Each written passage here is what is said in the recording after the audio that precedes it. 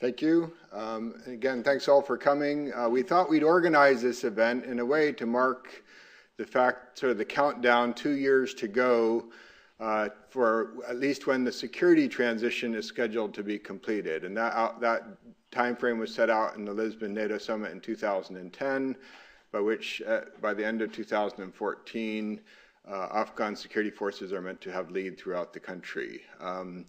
And that's certainly gotten the lion's share of the press attention, and I think during the coming months, also back in the U.S., all the debates around troop numbers and what's the time frame for bringing back the remaining 68,000, how many are going to remain beyond 2014, depending on what's negotiated in the bilateral security agreement. I think, again, that security transition piece is likely to dominate press interests and what's discussed here. But here at the U.S. Institute of Peace for the last 2 years, we've been trying to emphasize, again, the importance of the political strategy as well as the political transition. And as Jim just mentioned, we feel it's very hard to envision having a successful security transition in 2014 if we don't have a successful political transition. And two important components of that political transition are going to be, one, the reconciliation process, and one, the elections, the presidential elections, and scheduled to be now in April 2014. And we at USIP have held actually several events already on the elections, both on the record and off the record, as well as quite a few events on the peace and reconciliation process. We actually thought it would be interesting, though, to have a combined event discussing both those things and also looking and exploring some of the potential linkages between those two. And as Jim mentioned, I just got back from Kabul on last Thursday and had about a week of meetings there. And again, I have to say I came back cautiously optimistic. And I know that goes against the grain of most of the reporting. And it might just be my characteristic. When everyone was terribly optimistic earlier, I tended to come across as somewhat pessimistic. But now that everyone is pessimistic, I may be grasping at straws and becoming more optimistic. But I think what encouraged me most is that it's very clear that the 2014 transition and all the talk about the departure of troops and the fear that everyone's heading to the exits is generating a lot of fear amongst Afghans about what's going to happen after 2014. And I think there's some negative consequences that emerge from that fear, including hedging behaviors, both by actors in Afghanistan as well as in the region. But I think there's also some positive political dynamics emerging from that fear. And one is that I think to a greater extent than I've ever seen, Afghan political elites are investing a lot of time right now, every evening in Kabul and elsewhere, trying to talk about what next and reaching confidence-building measures amongst them and consensus building and coalition building. And again, that's in a way what gives me hope is the amount of time the political elites are investing in trying to figure out how to get through this political transition and a legitimate government beyond, which they all recognize is going to be critical for future peace and stability in Afghanistan. I also think many of them have benefited tremendously from the past decade, both some licitly, some illicitly, some a combination of the two, and they have a lot at stake to protect their interests. And so I think this combination of self-interest in terms of protecting what's been gained in the last 10 years, but also the fear of returning back to an anarchic environment is really resulting in a lot of time and effort being devoted by Afghans in terms of trying to figure out what next. But today's session, we start off with a panel on reconciliation. I might invite our panelists to come on up for the first session. I have to say I was worried when we scheduled this event a few months ago that when it seemed like very, very little was happening on the reconciliation front, whether we'd have enough to talk about on this panel. But coincidentally, just in the last few weeks, maybe we can take credit for it, but I don't think so. Quite a bit more has been happening on the reconciliation front. We've had the High Peace Council visit to Pakistan, which got a lot of press and also led to the release of some of the Taliban prisoners. There seems to be some signaling by Pakistan of its greater willingness to play a more constructive role in promoting a negotiated settlement. And of course, this is met by considerable amounts of skepticism in some quarters. And when I was in Kabul, quite a rigorous debate as to what extent these moves in Pakistan were tactical and to what extent there was more of a strategic shift. The upcoming dialogue in Paris, which I believe is sometime next week, which is more of a national dialogue amongst many political actors, but including some Taliban.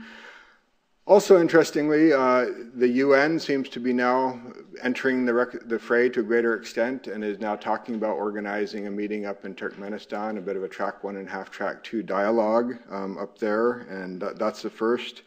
But there also seems to be growing contacts between the Afghan government and the Taliban deny this, but I mean, it started in Kyoto where Minister Stanekzai did meet with some Talibs, but there's been, I gather, more of these contacts subsequently.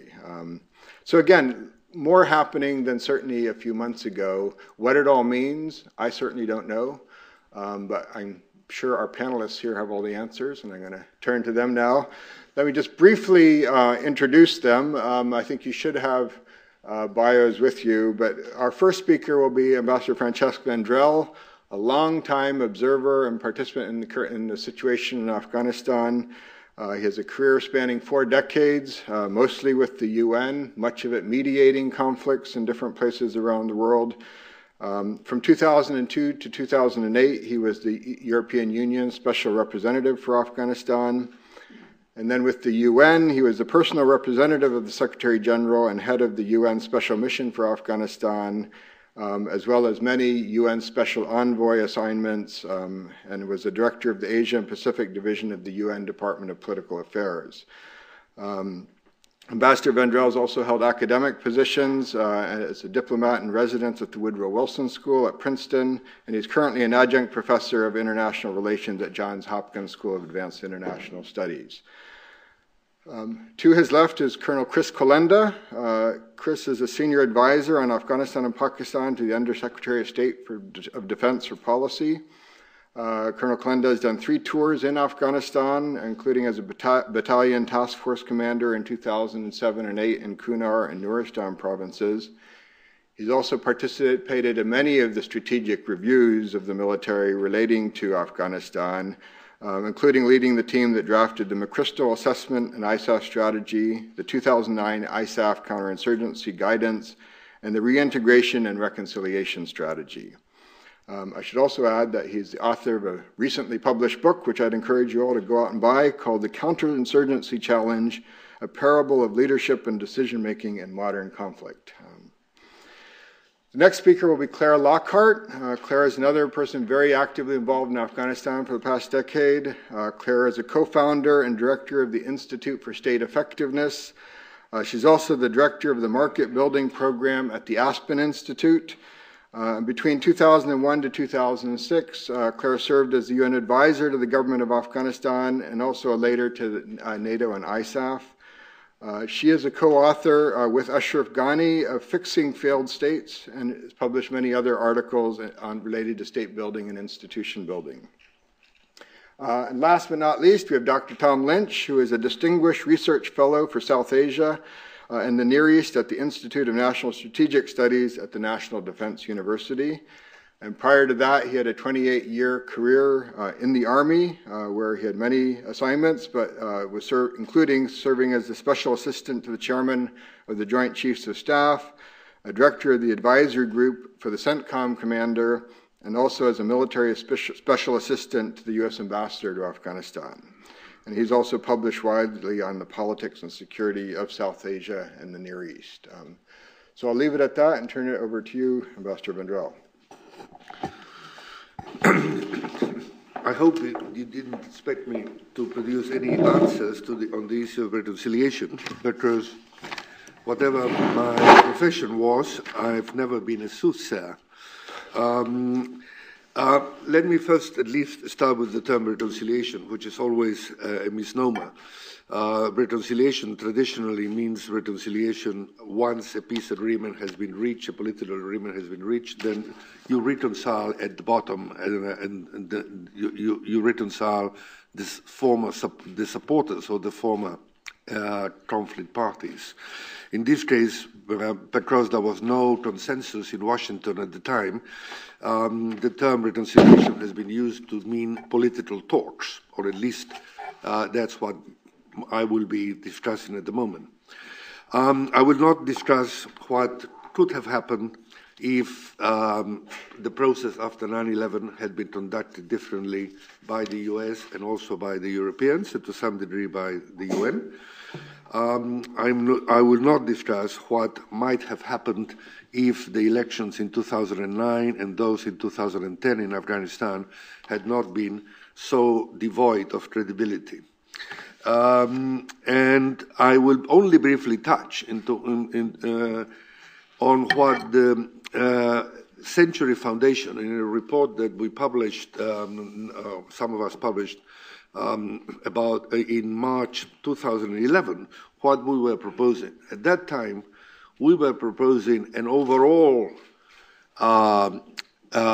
process of negotiations that would have started with a kind of John the Baptist, a kind of a special envoy of the Secretary General who would have gone to talk to the various parties, Afghan parties, and also would have gone to talk to the various key governments, both in the region and outside, out of which might have come an agreement to start a process of dialogue or talks between the Taliban on the one side, but also not only the government of Afghanistan, but also the political opposition.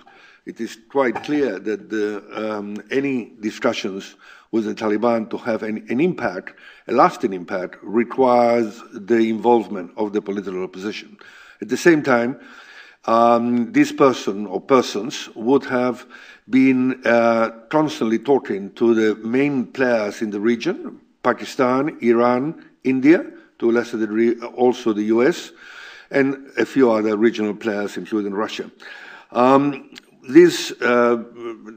US, there were divided opinions in the US administration, and the idea of outside third-party facilitator has not been accepted, nor do I think that the Afghan government is particularly interested in it.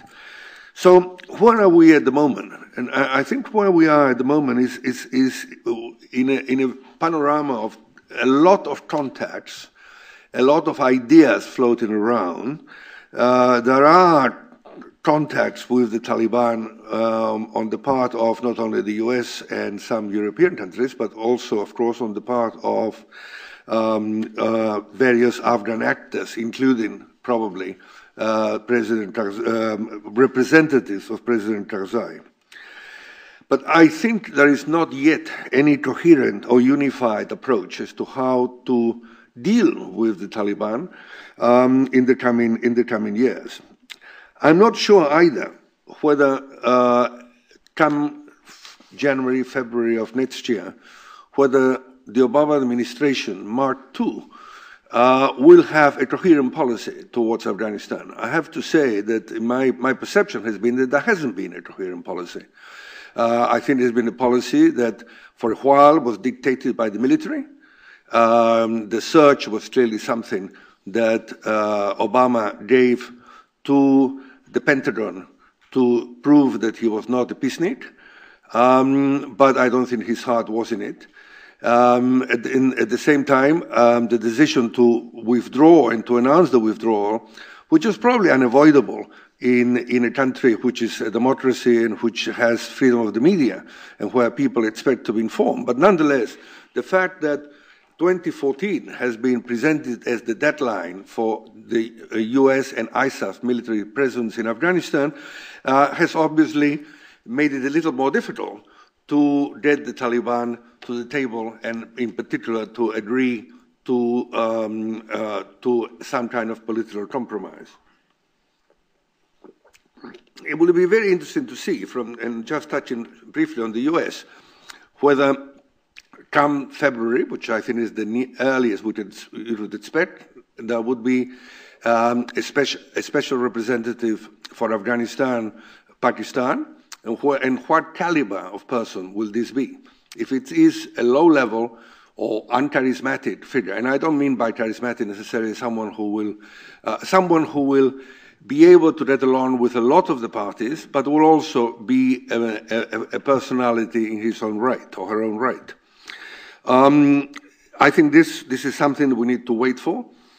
I'm not even sure that even today, despite the deadline of the withdrawal in 2014, there is a unified US policy. I just noted that I read General Allen's comment yesterday in the course of the capture of the people who had, or rather, in the course of extracting the person kidnapped by presumably the Taliban, that he said he reiterated I would say his or the U.S. unwavering commitment to defeating the Taliban. Now, we are still talking about defeating the Taliban. Now, is that simply part of the nomenclature and the tradition of repeating that, just as the Taliban also says we will not talk to Karzai because he's a puppet of the Americans? I don't know. But the fact remains that until recently, one hasn't got the impression that the US administration as a whole, meaning a state, meaning Pentagon, meaning CIA, have developed a coherent policy. And my experience in previous negotiations on other issues has been that when a democratic administration is in power, the tendency to having various views, never fully reaching a coherent and unified approach, tends to happen. Now, but let's go now to the Taliban for a moment. Now, I think it's very important to put oneself in the position of the Taliban. Not that I am an intimate of what their position is, but I think it is clear in some ways. A few things are relatively clear. One is that they are dependent on Pakistan, but they are not an instrument of Pakistan. They have an autonomy, but they don't have full independence.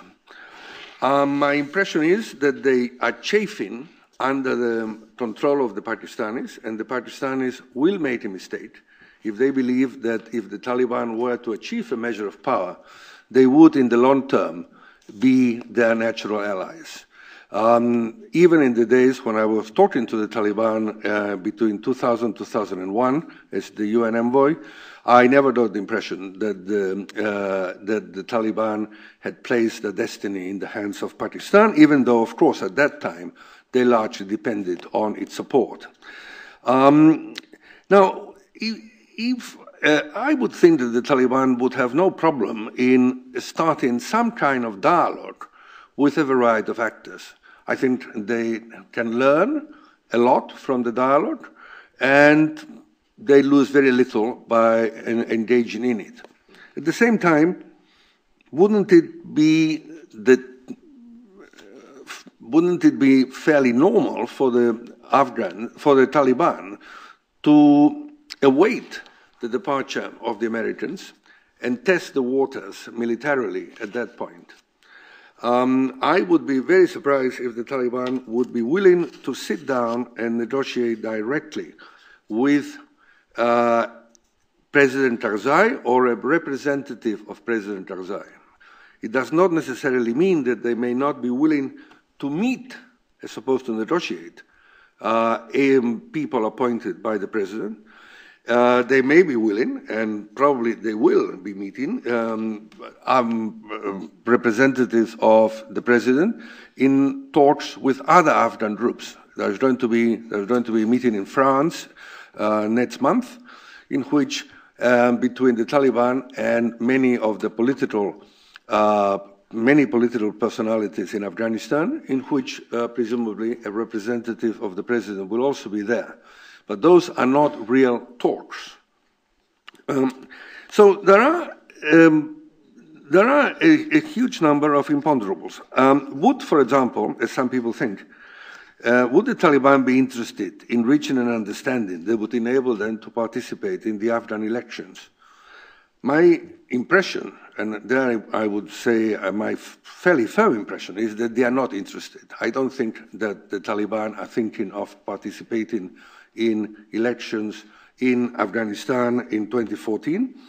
The only issue that would remains for discussion is whether they would be keen to sabotage the elections or whether they would be willing to allow them to take place. And a lot depends on what kind of situation we see in Afghanistan in a year's time.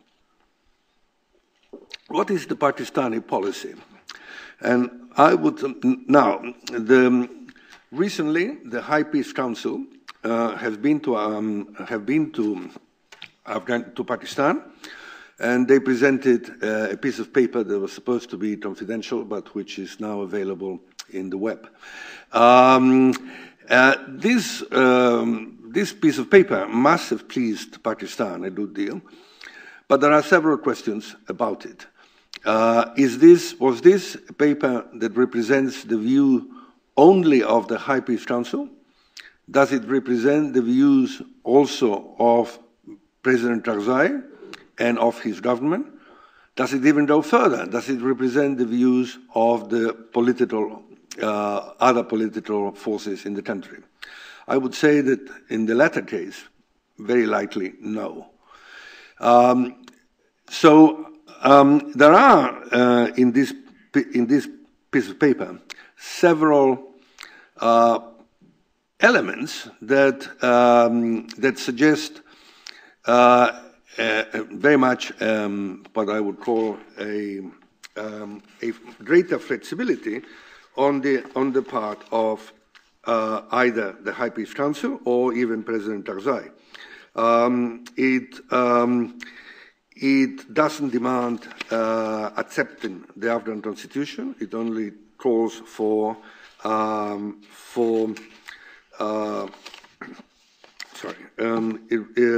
it only calls for respecting the constitution. It does not call for any kind of disarmament from the Taliban. Not that that would be likely to happen, considering that the Northern Alliance were never disarmed. And it gives Pakistan a particularly important role in any peace process with the Taliban. Now, this aspect, in my view, would be very contentious, first with many Afghans, particularly the Northerners, the non-Pashtun, and secondly, it would be very controversial for countries like Iran and India to go along with such an approach. So finally, I just want to end with questions. First of all, what are the views of the Afghan people? Now, what are the views of the Afghans towards the Taliban? And I think we have to distinguish the Taliban, the views of the Afghan people in the urban areas. I think, and I stand to be corrected, I think that there is not much affection for the Taliban in urban areas, and today the urban areas in Afghanistan comprise almost 50% of the population. Are the Taliban representatives of the Pashtun rural people? My own answer, but I stand to be corrected too, is that they are not representative of the Pashtun in the rural areas, but there may be an element of acceptance to them, given the lack of governance and the corruption that is prevalent in Afghanistan. And finally, they obviously do not represent the Afghans in the non-Pashtun areas, and certainly not in the Hazara areas. There may be some supporters amongst the Uzbeks and Tajiks in the north, but not very limited indeed. But one question that I would like my colleagues to answer is, an interesting aspect is that most Afghans, when asked the question, particularly in private, if what they think of President Karzai, and of the current government, they tend to be rather negative. But when you ask the second question, and is what do you think of their various opponents, political opponents, they are also negative. And therefore, this in a way neutralizes this feeling about President Karzai. I think Afghans regret many aspects of the Karzai government, but are not at all clear or sure whether the alternative would be any better. And an interesting aspect that, again, I would like someone to be able to answer, because I've been asking this question for several years, is why do the Afghan people not demonstrate? Why are there no mass demonstrations in Afghanistan? Now, you have them in South Asia, you have them in India, you have them in Bangladesh, you have them in Iran, and you have them in the Middle East. And yet, there are no demonstrations. I mean, there are minor demonstrations, but really nothing massive in Afghanistan. Why is it? Is it that the Afghans by now have become so skeptical about their various leaders, past and present and possibly future, that they really now have given up on asserting themselves? Thank you. Andrew, I'd like to thank you for the invitation to be here. It's really nice being here with Ambassador Vendrell, whose work in Afghanistan I admired for many, many years, so thank you. Tom Lynch has been somebody I've known for more than a decade and has been a great mentor, and Claire Lockhart has taught me more about Afghanistan than any other individual on the planet. So it's great being here with all of you. I am from the Department of Defense, but these are going to reflect my own personal observations, and that's it, not necessarily reflecting U.S. government policy. I'm going to talk a little bit about war termination and the fact that war termination is a normal part of conflict, so it's nice being able to talk about this issue because it is a normal part of every single conflict. It's not one that's well understood, and it's extraordinarily difficult to do. The ambassador mentioned the surge, and really since the Obama administration began,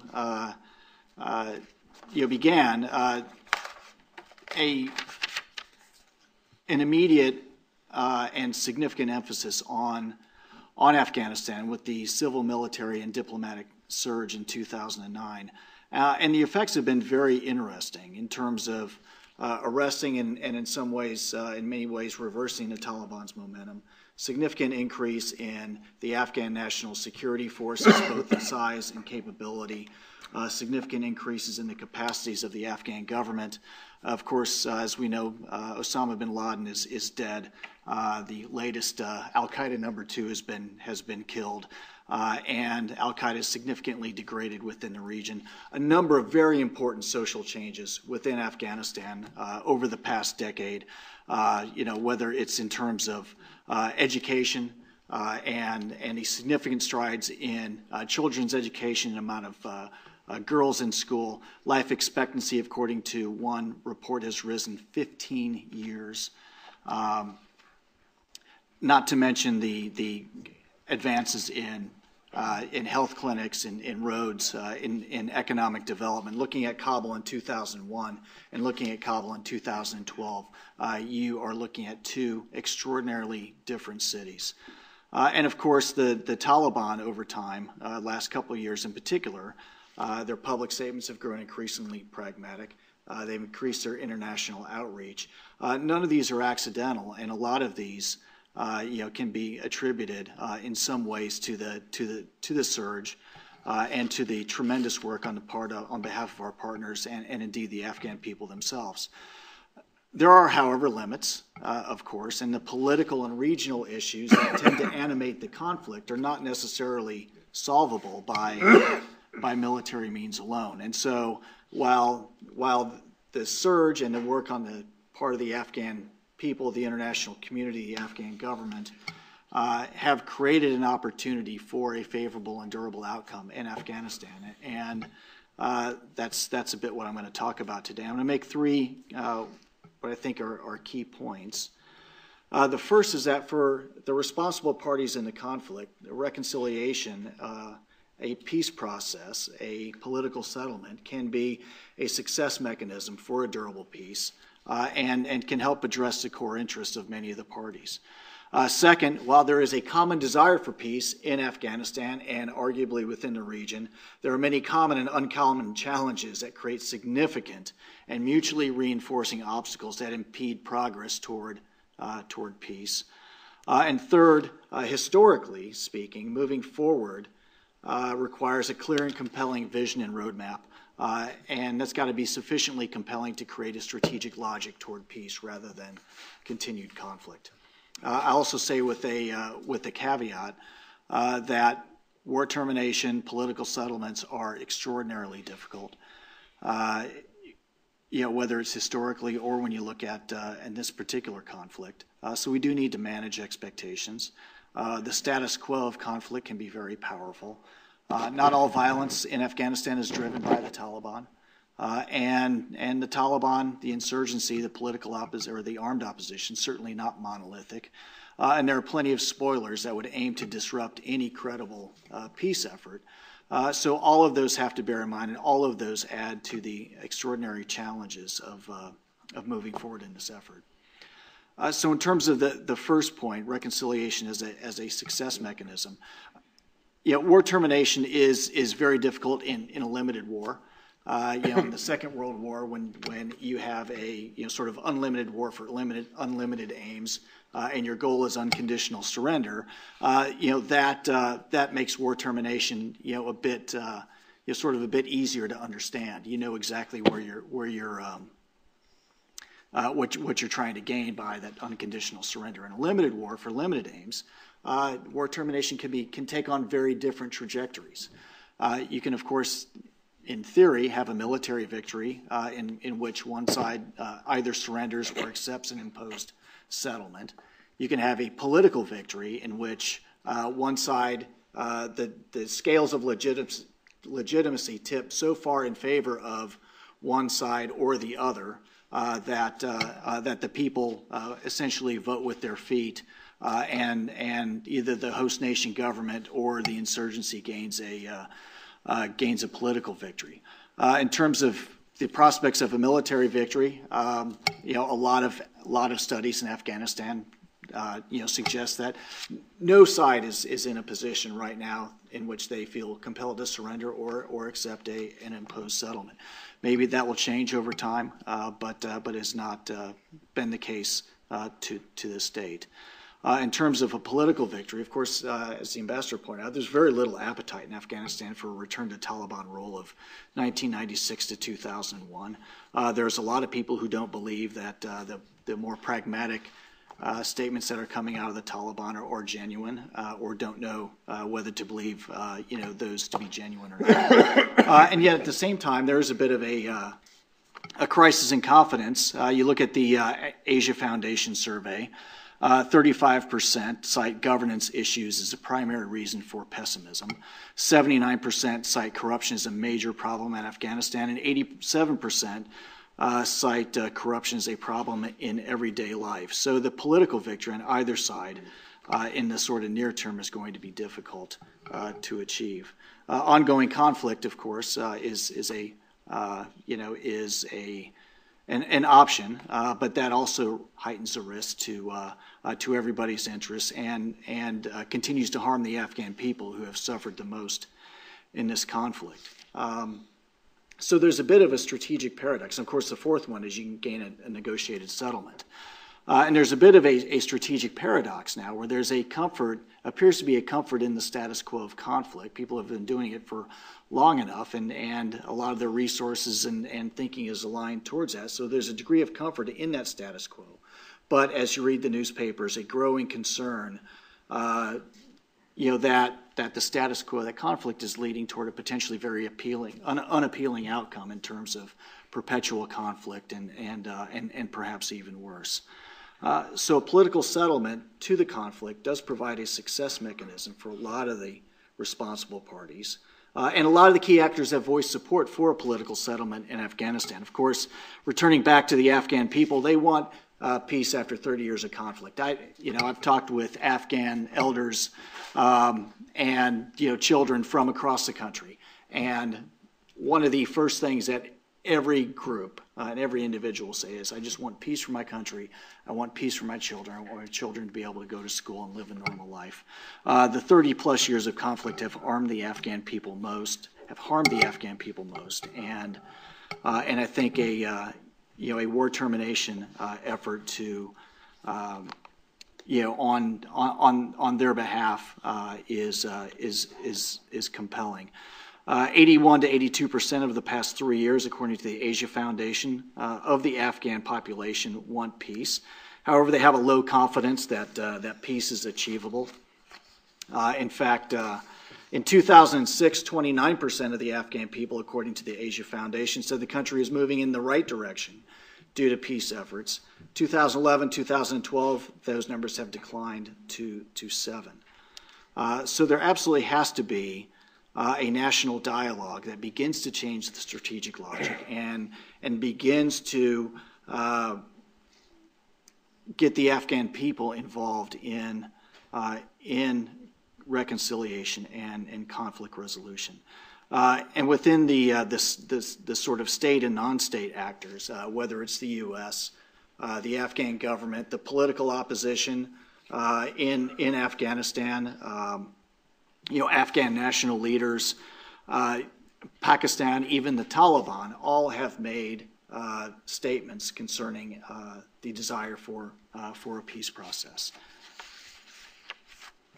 So while you have these common desires for peace, you also have some extraordinary obstacles in the way. First of all, there can be very differing visions in terms of what peace looks like, what the reconciliation process ought to be, and different stakeholders can hold multiple visions at once, which creates the risk of missed messages. So, of course, you have one vision of peace, which says if the adversary surrenders or agrees to our terms, then we'll treat them nicely. That is certainly one view of reconciliation. Another view of reconciliation that you read oftentimes is a sort of division of spoils or power sharing arrangements. Again, there are people who speak in those sort of terms. There are a lot of constituencies in Afghanistan that, for historical reasons and very personal reasons, are highly skeptical of that sort of approach. And then, as the ambassador mentioned, there's the negotiated compromise approach. But we have yet to have the sort of compelling vision and roadmap to allow us to get there. And at the same time, you've got what you might call 3 mutually reinforcing obstacles that are afflicting all of the different stakeholders.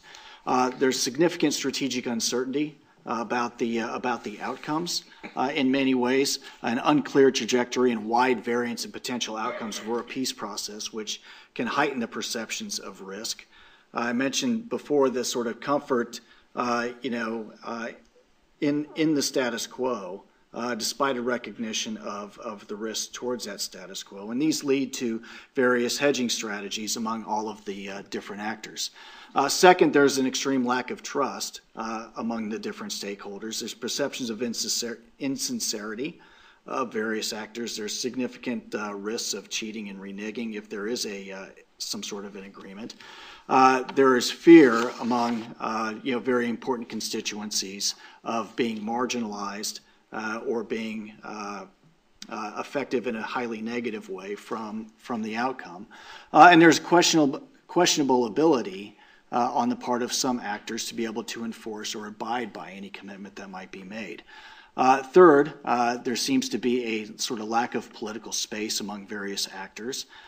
In war, there does be a tendency towards mutual demonization, and as you transition from war to peace, then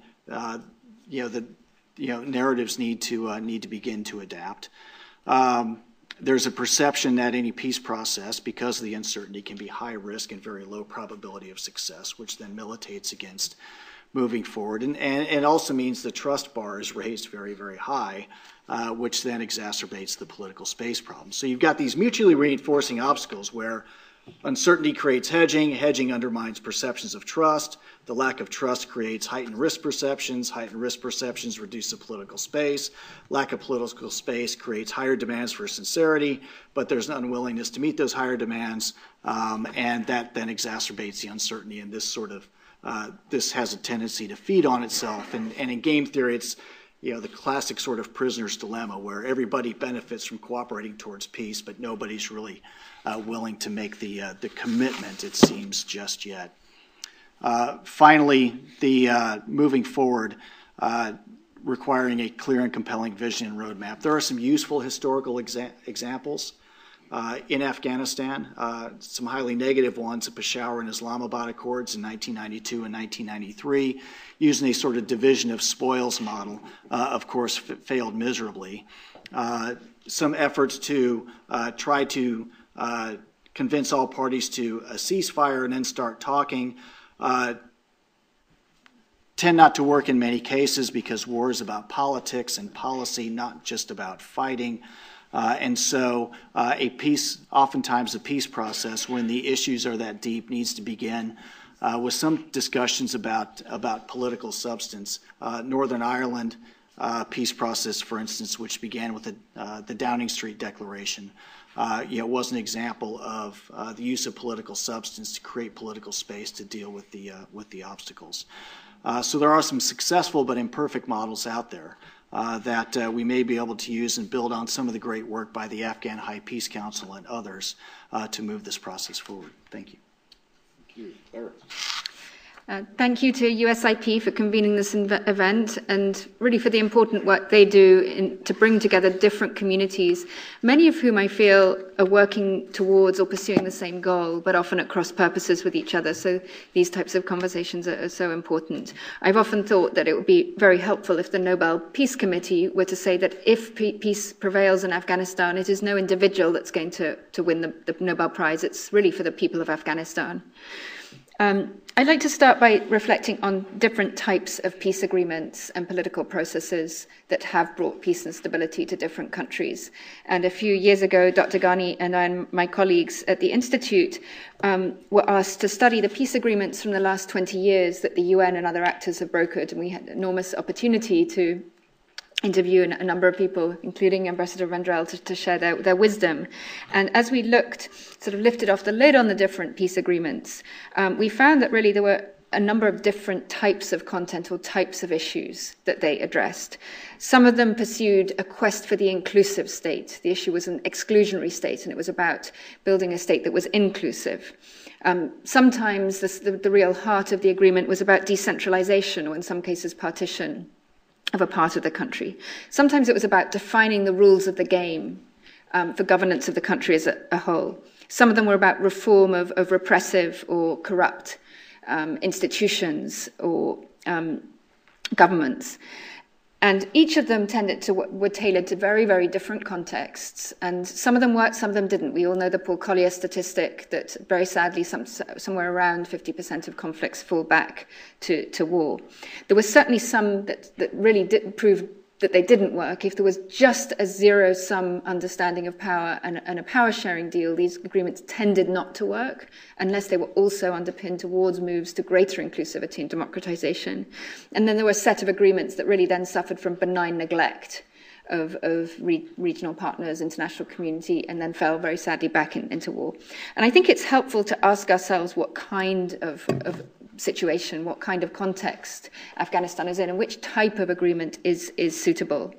And as applied to Afghanistan, my own engagement with Afghanistan started a few days after the tragedy of 9/11, when I had the fortune to attend a dinner convened by Lakhdar Brahimi with a number of people there, including Barney Rubin and Ashraf Ghani. And Ambassador Brahimi had reflected that the key challenge for Afghanistan would be how to establish rules of the game that all Afghan citizens, or major groups of Afghan citizens, could agree to. And he reflected that his own engagement and others in the early 90s hadn't led to that consensus. Instead, it had set the conditions for elapse into a brutal and tragic civil war. And I wonder whether we're not in a similar situation again, whether the core issue is agreement on rules of the game for how the country is to be governed in the future. Or perhaps it's one of the other things, but asking this question of what type of peace agreement or peace process or political process are we thinking about? And is the key question agreement among all Afghan citizens as to what kind of country they'll be living in the decades to come? Is it between different ethnic communities, between Tajiks and Pashtuns, Afghan Pashtuns, on how they can live within the same governed entity? Or is it between the state and the armed opposition, including the Taliban? Or is it some combination of the three? Second, I'd like to look at the different pillars of a potential political process. And this event has framed those and set those out. One of them is this concept of reconciliation, and I won't reflect directly on that today. I'm going to look at the other pillars. The second is the elections. And Ambassador Van Drel very rightly posed the question of really what kind of politics are we going to see in Afghanistan, and particularly why haven't we seen the mass demonstrations that the colour revolutions to the northwest and the Arab Spring to the south have seen. But I think one does need to ask the question, with 70% of the country under 25, or statistics in that realm, are we going to see an increasingly mobilised younger generation? Are we going to see increasingly more vital politics? And my own hunch is that those groups right now are sophisticated, but they're agreeing to operate within the rules of the game, so within the electoral process. But does that raise the obligation for those preparing for the electoral process to create the space for their voices? Is there an obligation to give them appropriate space? What are the other pillars? So elections is certainly one, but I think it would be a mistake just to see a political process as having two pillars, reconciliation and elections. I think there are other pillars. And one of those is this question of a dialogue among all Afghan citizens or Afghan groups about their own future. And we've seen in the last days, and all credit to Thomas Rittig because he put this in his blog. It's where I learned about it. The UN has announced that they will be helping to facilitate a platform where Afghan citizens can have a dialogue, a citizen dialogue, a civil society dialogue about the future of the country. I think that's a tremendously important pillar. Then there's the question of the relationship between peace building and state building. What are the underpinnings of stability in institutions? And that process has been difficult and expensive. I would perhaps argue that state building hasn't really been tried. But what are the underpinnings of stability? There is, the Afghan army itself is one of those underpinnings, but what about the civilian institutions and how durable are they? They've certainly been afflicted by challenges of corruption, but where does that process stand? I think that's a part of the peace-building process. And then finally, relations with the region. Many of you may have noted that at the UN General Assembly this year, a process was started to begin the dialogue between Afghanistan and Pakistan towards a special relationship. I think it's certainly too soon to think in serious terms about a special relationship between Afghanistan and Pakistan, but steps towards that process were taken. And then myriad initiatives of civil society, and I think often civil society is treated as an afterthought. It was actually an Afghan civil society leader who said, you see, to understand Afghanistan, you have to understand it's like any country. We have 4% thugs, 1% extremists, but 95% ordinary people. And it's the ordinary people who want ordinary lives upon whom the stability of this country will rest. And I think it's that on those 95%, we often see the 95% as an afterthought. When CODELs, when congressional visits go to the country, maybe they're scheduled to see civil society for half an hour on a Friday afternoon before heading to the airport. But do we actually need to see these civil society dialogues really as at the heart of a process of peace building? For example, just last week, there was a delegation from the RSPN, the Rural Support Poverty Network, which covers 30,000 villages in Pakistan, visited their counterparts in the National Solidarity Programme, which represent 28,000 villages in Afghanistan, and began a dialogue between their two programs with enormous potential of these type of initiatives to increase understanding in the region. Third, I'd like to turn to the risks and scenarios, and Colonel Kalenda has really talked about them, but I'd like to raise a couple of questions. What if 2014 comes and goes and reconciliation hasn't happened? What are the prospects for peace and stability in the region? Second, if reconciliation is successful, will there be peace and stability in the region? And I think we have to see that reconciliation, while it's extremely important, may not be a sufficient condition for peace and stability in the region. Do we need a different understanding of the drivers of conflict and an approach to conflict resolution or conflict mitigation that takes in these broader factors? And what is and I think negotiation theorists would say, what's the BATNA? What's the best alternative to negotiated agreement? And the more that one can look at improving those conditions and seeing how they're realized, actually the more chance of a successful process there may be. I recently received an email from a civil society leader who works in the education sector, who said, are we going to be abandoned? Because if we are, we might as well stop working now. Do we leave now? And I had to think very carefully before. This is just one, it's an isolated example, but there are probably many such questions there are probably thousands of such emails being written right now, and many of them to people in this audience. How does one answer that question? I had to think about it very carefully before answering it. And in the end, I decided to answer it that I think there is a basis for confidence, and it's not time to jump ship. It's not time to hedge. Because if everybody makes the decision to jump, it'll become a self-fulfilling prophecy. But if everybody makes the decision to stay, if there's collective confidence, the 95% and their hopes and beliefs for the future could really come to fruition. And what gave me confidence was the 95%. And this extraordinary next generation of young Afghans and the kind of future that they're striving for. I continually meet young Afghans who finished up education on scholarships in the US who say, now's the time to go back, because we're hopeful about the future. And there really is, and it builds on, as Colonel Kalenda has outlined, that there really is a common minimum agenda between Afghans within the country and Afghanistan and its neighbours. And if that common minimum agenda can be taken as a basis, there's a real prospect that all factions can have confidence in. Reflecting then on conflict termination, which obviously has a clear overlap with the agenda of peace building, I do sometimes wonder whether some kind of disaggregation needs, or analysis of what kind of war are we thinking about. I think for Afghans it's been a 30-year war or more. Often we hear in the media that it's a 10-year war. It's a 10-year war perhaps in terms of US engagement, but even that I think we need to question.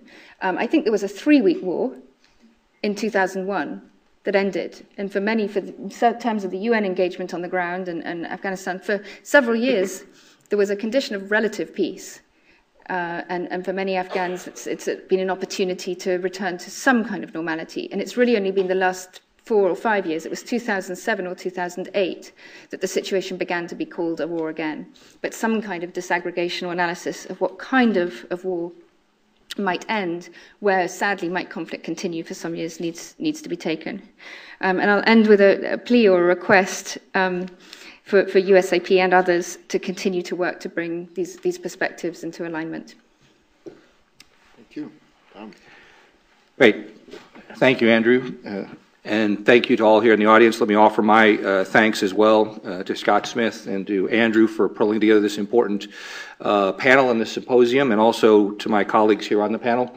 Certainly time and country and deep thought on this entire process of peace and reconciliation is something that is underwritten Claire Lockhart's life for most of this last decade, and certainly for Chris Kalenda as well. So I'm honored to be here with you. Let me, like Chris, highlight that since my ultimate employer is also the Department of Defense, my position and comments here today will be not reflective of any official government policy, but rather my own as a researcher and a fellow studying issues of South Asia and issues of stability between the Near East and South Asia. And it's in that context today that I join you, thankful for the comments made here on the panel and the questions posed, but looking to perhaps expand the aperture a little bit on those questions.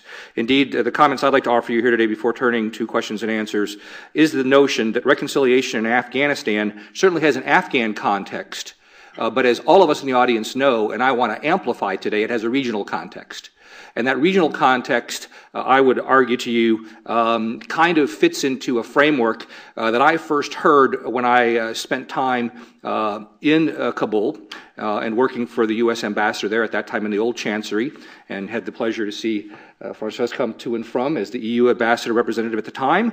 And that was this notion that, one could lose the quest for reasonable peace and stability in Afghanistan, but one could not really win it there. And it's because of the dynamics and the interplay culturally and socially of the tribes and the peoples of Afghanistan in the rest of South Asia, noteworthy in Pakistan, but also, as Francois mentioned, in Iran and India, that matters a lot. And indeed, the extension of that statement, which I think is much more controversial, is one can't win reasonable peace and stability in Afghanistan. One can lose it there. One can only win reasonable peace and stability in Pakistan. And of course, we've been struggling with that, I think, as a national policy ever since. And I think it's important to extend that frame of reference to say that really there's wider regional factors that Pakistan faces and that involve India primarily and that need to be considered when one thinks about the prospects for reconciliation and moving forward, not just to 2014, but to beyond.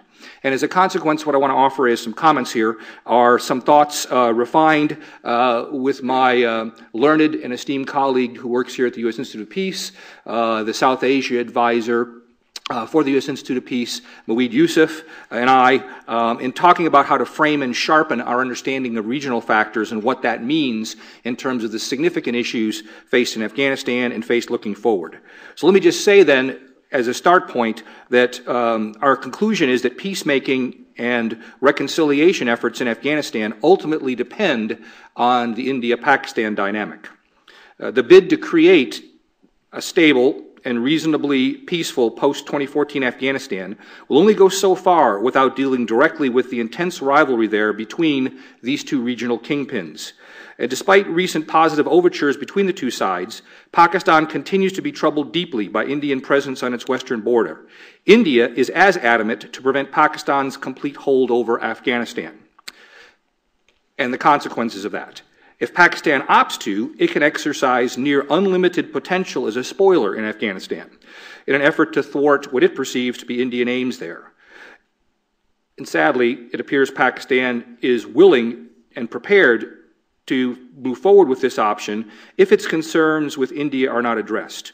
Afghanistan then has the sad potential to become the vortex for the 65-year-old Indo-Pakistani security competition.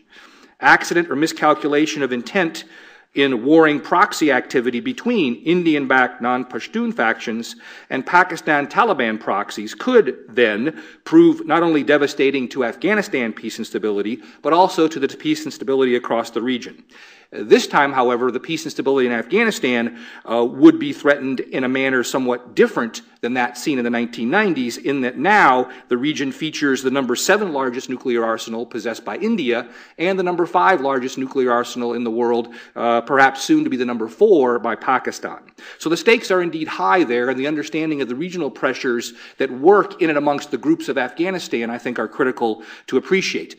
Let me say, therefore, and turn then in sequence to India and to Pakistan, that while there is some similarity in terms of the interests in Afghanistan by those two countries, there is great dissimilarity between what was there before 9/11 and the intervention of America. And let's start with India.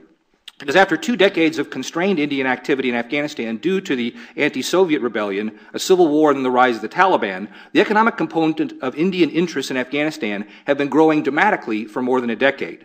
Since before the fall of the Taliban, India has approached Afghanistan with measured restraint, but an unwavering desire to develop Afghan economic potential for use by Indian industry, and in conjunction with Iran-based projects and investments that New Delhi sponsors, to allow India to expand access not only to Iran, but also to the natural resources of Central Asia, and to commercial markets. And India is resolved to do this in spite of what it sees as an obstacle posed by Pakistan's long-standing refusal to facilitate direct Indian transport or commerce access across the country. Working in both Iran and Afghanistan, India, since 2001, has invested heavily in long-term resource extraction and business development strategies. Since 2001, India has been the second most generous investor in Afghanistan business, industry, and government projects, behind only the United States, and sometimes lost on audiences in the United States and the West. New Delhi has given over $1.2 billion in grants and loans, with another $550 million or so promised in 2010, and 2010 they're being dispersed now. These investments have generated hundreds of construction achievements and human services improvements in Afghanistan. But more importantly, from India's perspective, they've established a strategic infrastructure and projects like transmission lines to power Kabul, a hydroelectric plant in Herat, the Zaraj-Delaram Road that was completed in 2010 and connects the ring road in Afghanistan to the Iranian port of Charbahar. And these have also been completed largely with Indian financing and with the spillage of Indian blood in construction crews that have worked in those areas. In November of 2011, to show the expanded Indian interest and the fact that Indian activity in the country is far different than it was in the 1990s, in November 2011, an Indian private government mining consortium, the Steel Authority of India, otherwise known as SAIL, won a $5.4 billion project to develop 3 of the 4 regions of the massive Hajigak iron ore reserve located, as many of you know, in Bamiyan Project. My point in laying all these out, friends in the audience, is that India is in a position now where it has significant and substantial economic interests in Afghanistan. Those appear very threatening to military and intelligence assets in Pakistan.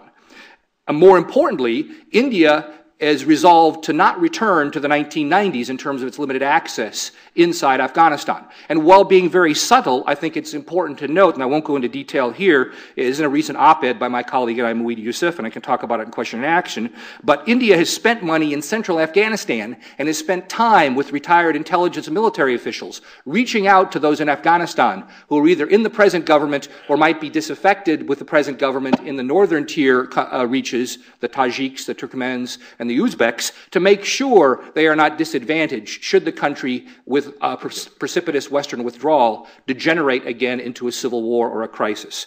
And as a consequence of this, what I'd like to offer is the following. At the same time, Pakistani thinking on what is desirable in Afghanistan has also moved forward considerably. Indeed, work by Mueed Yusuf and the current ambassador to the United States from Pakistan a little over a year ago indicates that although India remains dubious, most senior leaders in Pakistan no longer are interested in backing the Taliban to regain full control of Afghanistan, akin to the 1990s. However, Pakistan still does fear Indian encirclement from there. And as a result, every candid discussion with senior Pakistani officials quickly arrives at Indian motives and fears in India. It questions why what it perceives to be a majority of Indian projects are in close proximity to the Pakistan border. It fears the Afghan army will split post-2014, with the majority of this better trained and better capable force joining with pro-India, read anti-Pakistan, non-Pashtun militias. Most troubling to the Pakistani military is the belief that India is fomenting insurrection in Baluchistan and arming, perversely and interestingly, some of the Tariq-i-Taliban Pakistan in the western parts of Pakistan. So my point here, ladies and gentlemen, is that when one looks at the prospects for reconciliation in Afghanistan, and one looks at it from a diplomatic and a military perspective from the United States, the real issue of concern and the real issue for dynamism in U.S. policy, although the dynamism needs to be tempered, is the following. As India will have much influence on the manner in which the present Afghan government operates and in how any future fragmented coalition of northern Afghan tribal entities would deal with the Taliban, the U.S. must think more clearly about the future of conflict in Afghanistan than it has been to date. A tenable political reconciliation strategy for Afghanistan must be tolerable in New Delhi, while at the same time being deferential to Pakistan's most haunting fears that remaining American intelligence and special forces components might be repetitively used in cross-border sovereignty violations of Pakistan. Therefore, any residual American force, and I do advocate such a force, and we can talk about that in question and answers, must be sufficient to both mentor and monitor a cohesive and reasonably capable Afghan national army that puts Afghans firmly in the lead of counterinsurgency operations. Most importantly, any durable reduction in Afghanistan violence can only come from mediation process between not the Afghans and the Pakistanis and the Taliban, but between India and Pakistan. Residual Western American political and economic presence in Afghanistan will only be most valuable to the extent that it underwrites agreed frameworks, particularly in the economic and intelligence arenas, to allow Islamabad and New Delhi to talk through disagreements and complaints about each other's activities in Afghanistan first and shoot second. Thank you. Thank you. We have about a half hour for question and answer. We're going to go until about 2:40. Then we're going to take a 20-minute coffee break, and then our second panel on election starts at 3 p.m. We have microphones on either side, and because it's being webcast, please don't ask your question until you have the microphone. I should also note that the panelists raised many questions as well, and so if any of you have the answers to those, feel free to offer those. Thank you.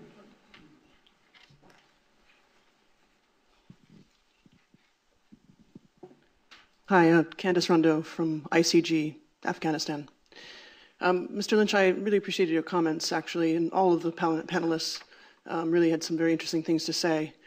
On the residual force, my question for you would be, what would you think about, or how would you shape a strategic approach to the fragmentation in the intelligence services in Afghanistan in the long term? Because that obviously would affect overall how the residual presence would actually be active, how they would operate, but also would affect their political impact on the regional situation as well.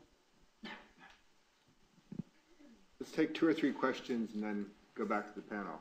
Up there in the back.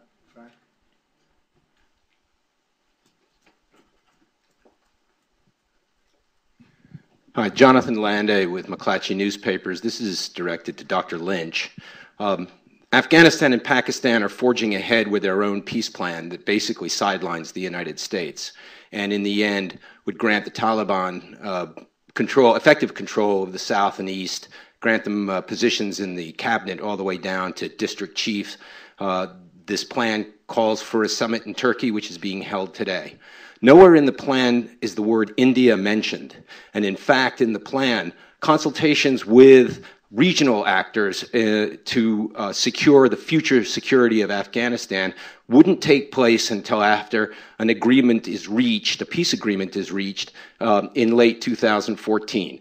What does that portend, please, to the potential fate of this effort in terms of India's reaction, both diplomatically now as well as in the security realm over the next year and a half? Thank you.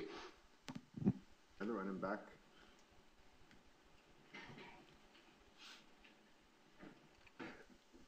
Thanks to the panelists for their insights. My name is Chris Bassett from Georgetown University's Conflict Resolution Program. As Colonel Kalindra noted, and many analyses agree, one of the key, really the key limiting factor to political settlement internal to Afghanistan is corruption and poor governance. And our efforts to date have had limited benefit in addressing this. I'm interested to know what tools the panel think we have to effectively address poor governance and corruption in Afghanistan towards furthering a political settlement. Thank you. Yeah, let's go back to the panel, maybe starting with you, Tom, but then others can feel free to add. Sure, please. Thanks for the questions. First, on the topic of fragmentation, and I think the specific you addressed of the intelligence services. Yes, indeed. Fragmentation of either intelligence services or the military services in Afghanistan is of very great concern, I think, not only for a country like Pakistan, but also for others in the region. And the difficulty, of course, with the services as they've been built is, while they've been built very much in a focused way at the lower, the small unit level of aggrandizement and operation, they have not yet really been built and cohesive logistically, command and control wise or others, back to a very much a responsive national command or national control authority. This is why, when I look at this issue, and so my other colleagues, we look very carefully at what a residual Western presence would need to be to, one, help cleave together the Afghan National Security Forces in a mentoring and advising role that would almost have to go down to at least a brigade size, if not even some at battalion size level. And also, in terms of intelligence gathering, to inhibit the fragmentation, to leave a robust set of not only national intelligence assets in Afghanistan, but also a military set of assets. And I personally have gone on record in saying that I think for the U.S. or for NATO, that would look like about a brigade's worth of intelligence assets to remain available in the country to serve as an honest broker as well as a cleave point for the intelligence being gathered at the military level, not so much to vet or to check the homework, but rather to make sure that things are being done cohesively, and at the same time that things are filtered from a Western perspective and making sure that Taliban are understood differently, say, than from international terrorists or international actors who, of course, would have a slightly different residence or ring outside the country. So when one looks at that, I think that is indeed intelligence fragmentation, part of this wider concern of military and intelligence breaking apart if there's not a sufficient residual force left there. Let me offer a couple of tangential points, though, as well. First, I think it's very true that Pakistan is highly ambivalent about what, how much, or where Western military and intelligence assets would remain. It is very scared of those being used against it in its country. It looks, at least in the military intelligence leadership, I believe, and I engage with those leaders a lot, it looks at the bin Laden raid as a prototype for what they don't want to see happen in the future, and they fear, therefore, encroachment by our services. At the same time, many of them fear, perhaps even more, a quick abandonment of Western security and intelligence forces, and then a quick dissolution or a fragmentation of a force that has now had 4 or 5 years of being better trained, better equipped, and as Jim Marshall said, made better capable at small unit level with better weaponry, now falling apart and fragmenting into a combative militia structure, and therefore putting them at disadvantage since many of the southern Pashtuns have not participated in the process. So I think we have to keep those two things in mind. Second, if I could, with respect to Jonathan and your question, honesty in advertising here, Jonathan and I have exchanges on these types of topics on occasion, so his question is well telegraphed. That doesn't mean the answer is easy. But let me offer you this. I think Franz had mentioned briefly what I understand, although I haven't read in detail, the High Peace Council proposal on 2 dimensions. First, it's very unclear that this proposal either represents precisely what the government of Afghanistan wishes to pursue, and even if it might in some sense, it's very unclear that this has been truly coordinated with all the affected political parties in Afghanistan, most notably those in the northern factions. And as a consequence, I think it's part 2 of my answer, better to see this for what it is. Certainly it is something that Mr. Rabbani thinks is a benchmark perhaps to base and hub off of. But I would tell you more importantly from my perspective, it's something to look at and understand kind of where Pakistan's military intelligence complex believes it could go to, all right, or get to as an acceptable frame of reference for political reconciliation. And there, as you've mentioned, Jonathan, and I think as is mentioned in the piece, flexibility on the Constitution, acknowledgement of there being a Southern Pashtun representation, although I don't think Pakistanis would call it a Taliban representation. I think they'll call it a Southern Pashtun representation that is more appropriate and egalitarian in the south and the east in the country is what they're looking for. They don't believe it's feasible to have Afghans disarm. What they do believe, though, is that there's some kind of zones of influence. And within that framework, there may be a willingness to acknowledge loosely some of the gains of the Afghan constitution, but not at the expense of disaffecting Southern Pashtuns, who in turn could coalesce against Islamabad and pursue their own arrangements in the wider Pashtun areas. So I think it's a more important piece, rather than seeing it as an Afghan overture to push the Americans out, rather instead to kind of see where the Pakistanis come down, all right, at least where they come down in this frame of reference if they aren't standing up, jumping up and down and saying, no, we don't agree, and I haven't seen them doing that yet. And then see from there how this could progress in terms of Afghan-Pakistan negotiations. And your question about India is, I doubt that President Karzai is going to get very far in negotiations with Pakistan or the Taliban without first having that constellation of Northern Alliance folks that I talked about who do cross-check their homework in places in Central Asia with agents and elements from India, with them checking their homework there to make sure how much support they're going to get if they resist or go against as opposed to going for some type of this. Claire, do you want to do the corruption and governance piece? Yes. a few comments. First, I think there is a view that Afghanistan is inherently a corrupt society that does prevail sometimes in the media analysis, and I think that's wrong. My own experience very much was Afghanistan was one of the least corrupt societies I'd ever encountered, and I think it was very much the massive influx of aid in an unaccountable way that really corroded a number of the institutions. So one might think actually that the reduction of aid that's going to come might be on some level a good thing going forward.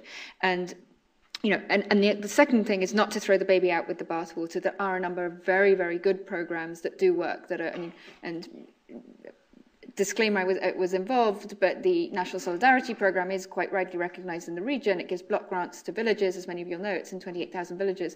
Very high standards of accountability. Every village has to report in a public place on what they've spent the money on. But there are a number of other programmes that do work. So we have to disentangle what doesn't work, what's unaccountable from what does work. Third, as you may know, in Tokyo, there was an agreement on a mutual accountability framework for budget transparency, for a number of things, and it contains the right kind of roadmap. So implementation of that is really key. And something that I don't think should be a conditionality. It should be a basic expectation in any society that budgets should be transparent to citizens. And we're not there yet in really any society, but that really is the key. And I commend the Afghan civil society groups doing really fantastic work on examining the budget and trying to make it understandable to citizens. Couple of questions more broadly on governance. I mean, I think often there are pleas that the Constitution needs to be reformed because X or Y or Z isn't taken into account. When one actually reads the Constitution, actually it's a remarkably flexible document. And the kind of reforms that people ask for, actually the Constitution would allow. So often it's not a question of constitutional reform. It's, for example, work on the subnational governance law that needs to take place. Or it might be a question of secondary legislation. So I think it is looking for those opportunities of reform, or even implementing the Constitution. For example, the Constitution mandates municipal elections, but those haven't happened. So, and then lastly, I think, and building on Dr. Lynch's observation, moving away from a technocratic approach, but looking much more to a political approach of grievance resolution. And for example, within the Southern Pashtun communities, very real grievances about exclusion and lack of access to key governance institutions. But not only the Pashtun communities, the same type of grievances amongst northern communities or other communities, including minority communities. So an approach of resolving grievances and solving problems is a very pragmatic, I believe, way to address some of the real governance problems. Do you want to, Francesca? Just answering the journalist from McClatchy, it would be interesting to know, wouldn't it, if this roadmap had been seen in Washington, and it would be interesting to find out if some people in Washington may not be agreeing with the US playing eventually a much more secondary role and leaving this more to the regional players, and particularly to Pakistan. I'm not sure that this, what I consider to be a trial balloon and nothing more, would necessarily upset everyone in Washington. And finally, I think again it points to the lack of a mediator in all this, because if we had been, let's say for a minute that I had been the mediator, I would have said to the HPC, do not present this paper to the Pakistanis because you're already conceding far too much before you even started. And of course, the problem with this paper is that Pakistan may pocket the paper and then demand a certain number of things, which are very unlikely to take place. Do you want to add anything, Chris? No, I think Claire nailed it in terms of the question on, on governance. I mean, just in my own sort of some personal experience, I often found it where there was local shuras, local councils, and government officials, and working together, you generally had much more transparency and accountability, lower levels of corruption than when, just one particular actor was super empowered at local levels. I will say, to build on some of the points that have been made, that first of all, Al-Qaeda is the one that's threatened most by a peace process that meets what we've called the three necessary outcomes: Taliban, all parties cutting ties with Al-Qaeda, supporting the Constitution and ceasing violence. Taliban and Al-Qaeda certainly are not the same. Afghan Taliban and Pakistani Taliban certainly not the same, but there is an alliance of convenience. I'll agree that, and I think Ambassador Mark Grossman puts it very well, a stable, peaceful Afghanistan within the context of a stable, peaceful region is absolutely critical. To what extent the Taliban represent Pashtuns, Southern Pashtuns, I mean, they have a constituency. They're very good at negative integration, bringing groups together that are fighting against something. The extent to which they are a element of positive integration, I think remains to be seen. Some of their statements, 2009 to the present, in their Eid messages have been positive towards peace. But again, to what extent that that represents sincere views are things that we'll have to see over time.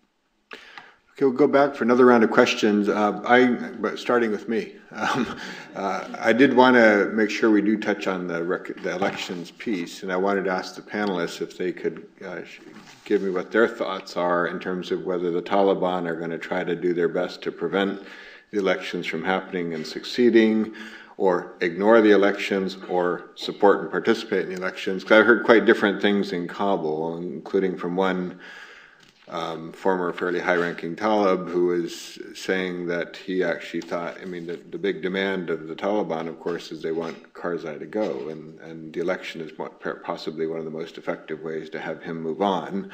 And so why would they want to prevent that from happening? On the other hand, they might not want to be overtly legitimizing it, but his strategy was just treat it as a silly exercise that's meaningless and doesn't even warrant our attention. But that was one attitude. Others thought that, again, they were going to absolutely try to prevent it from happening. But I would like, if any of the panelists have thoughts on that, I'd be interested. But let's go back to the audience for a few more questions right up here in the front.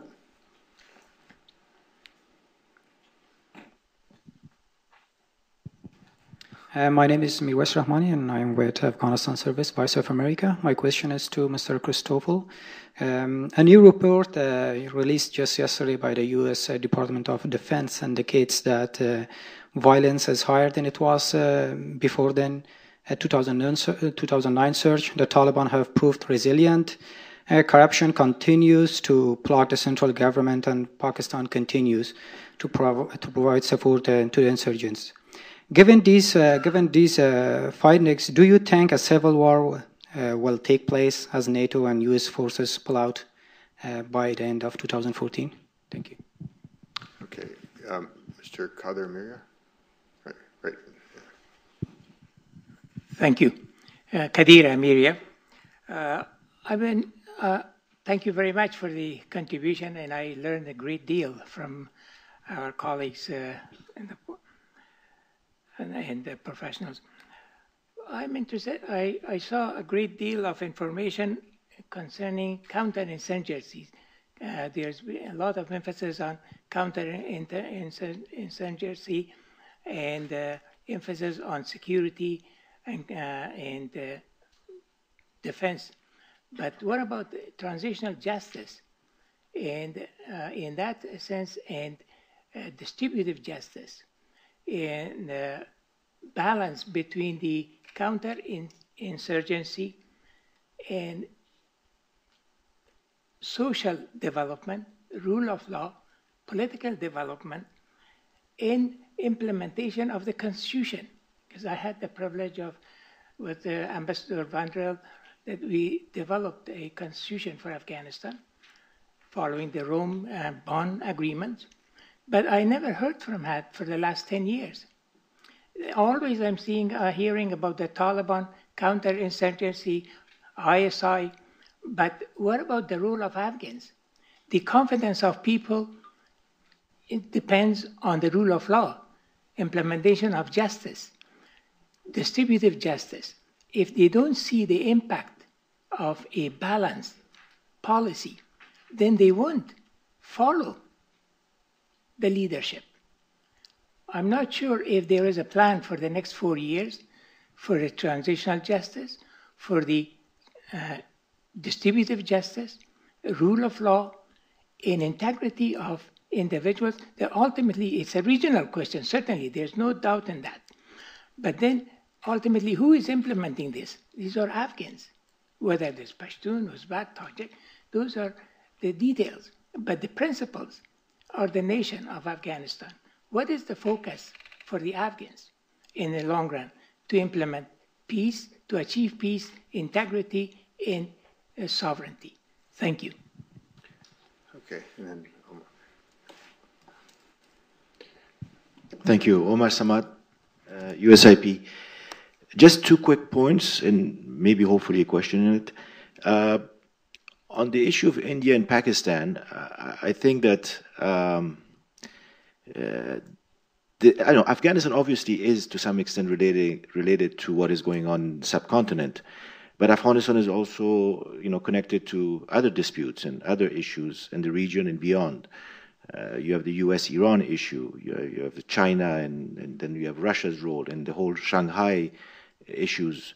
So when you say that, for example, that this is a haunting fear for Pakistan, don't you think that the haunting fear for Pakistan is mostly the continued presence of America and the United States in some form or another in Afghanistan?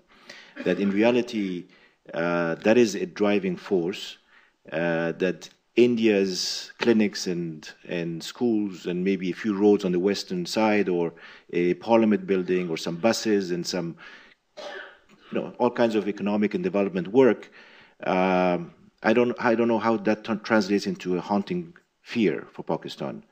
And if that's the case, then, I think that Pakistan has to change the way it approaches the whole question of trying to lower the tension in regards to its relations with India and the fears that it faces in India. We're running short on time. That's so one quick question, because and, we have to go back to the panel. Yeah, and when we talk about, when you talk about Afghanistan, I think that there's a lot of labeling going on. When you talk about the North, you make it sound like the North is a total different country, different people, and the Southern Pashtuns are this and that. I think that Afghanistan has gone beyond this, and the rest of the world is sort of stuck with these labels of Afghans being this and being that, and affiliated here and affiliated there. I think Afghanistan has really grown. The new generation really is a bit more ethnically blind. It's a bit more progressive. It's a bit more thinking about issues that are not of the 80s and 90s. And I think that some Western analysts make a mistake of thinking that we're still in the 80s and 90s. Okay, thank you. I think we have 5 minutes, 6 minutes, and we'll have to go back to the panel now for final wrap-up comments and for 2 minutes each, starting maybe with you, Francesco. Well, it's very hard to predict what the Taliban would do in 2014 in the elections. I think a lot depends on who are the candidates.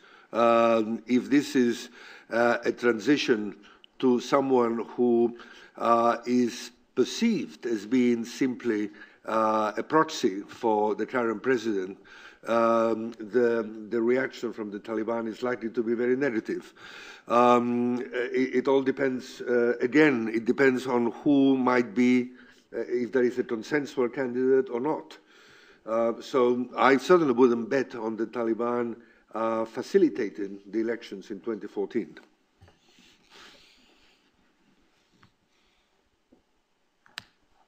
We certainly want to create a virtuous cycle between the elections and a peace process, and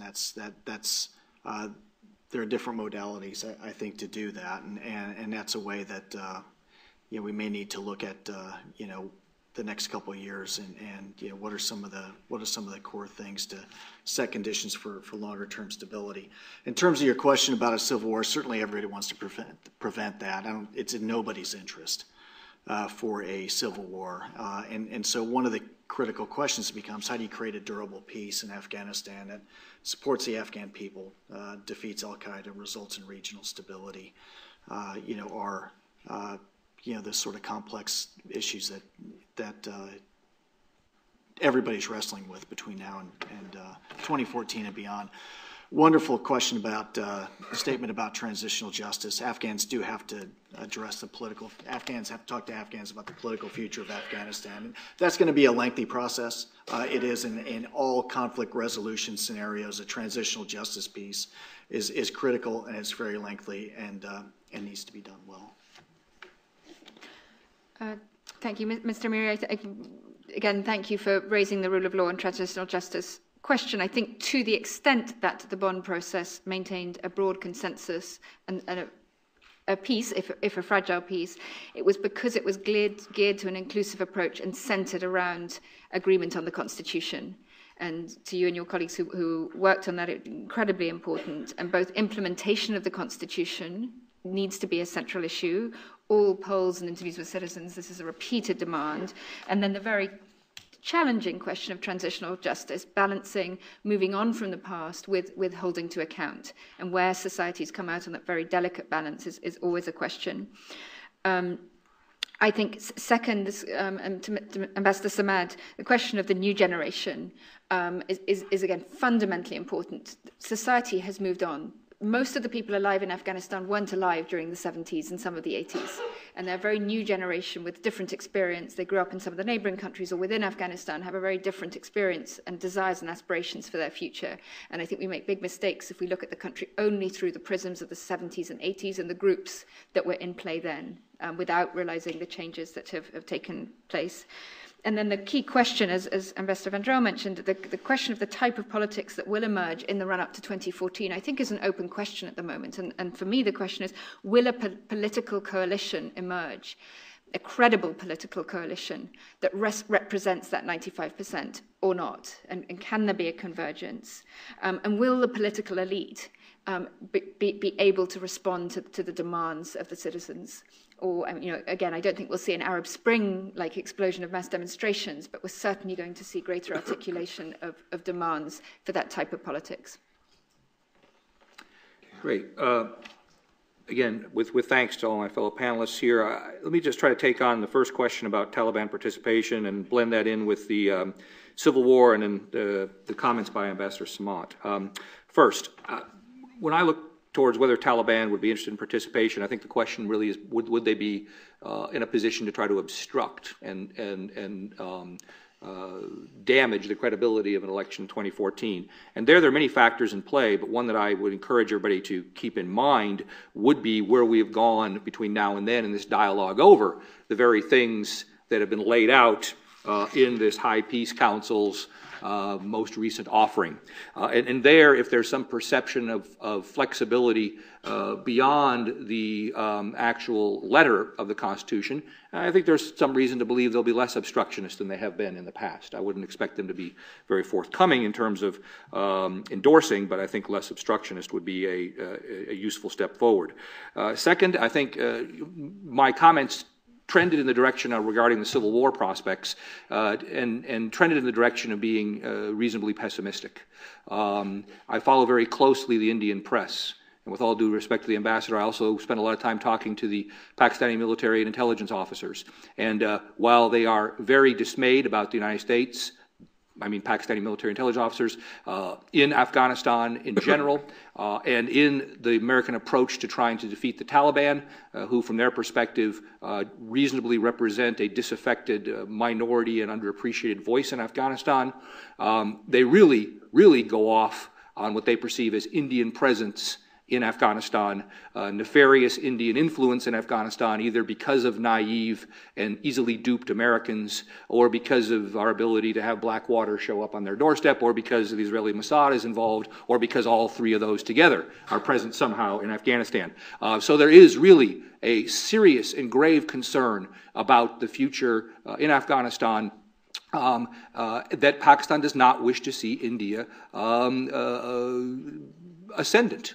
And in that context, I think one has to see the rationale and the reason behind why Pakistan has not changed its strategic paradigm, why it still affiliates with what it considers to be militias of a like mind in Afghanistan, who do not wish to see pernicious Indian influence along the border, destabilizing Baluchistan, providing armaments to Tehrik-i Taliban Pakistan in the West, and as a consequence is looking for what it considers to be a buffer area, where tribes within the Pashtun constellation that are more friendly to Pakistani interests would have ascendance. And so I think when one looks at the future here, it's not a matter of not seeing progress in Afghanistan, and there is progress. I think what I was talking to you here about regional history is, hey, history doesn't repeat itself, but it often rhymes. Okay, and the rhyme right now is anchored around the ascendance of India, the great fear that incites in Pakistan, the belief in Pakistan that America, whether it came with noble intentions or not, has stayed too long and become too vested in an Indian approach, of which Karzai is like the figurehead in Afghanistan for them, and that America has also built up this 350,000 member force that if it were to fragment or to be used outside of an international coalition context, would, in a majority, be involved in anti-Pakistan activities. And it's in that constellation that I think we need to see the future here, and reconciliation framed in that context. And it's not to say there aren't Russian or Chinese or Iranian interests. It's just to say that the dominant paradigm of South Asia that impacts Afghanistan, in my read, and where we're headed here in the future, is about India, Pakistan, and it's moving forward. Thank you. I wish we had more time for more discussion, but we've run out of time. If I knew there was a few more questions, feel free to corner the panelists over the coffee break, but please join me in thanking our panelists.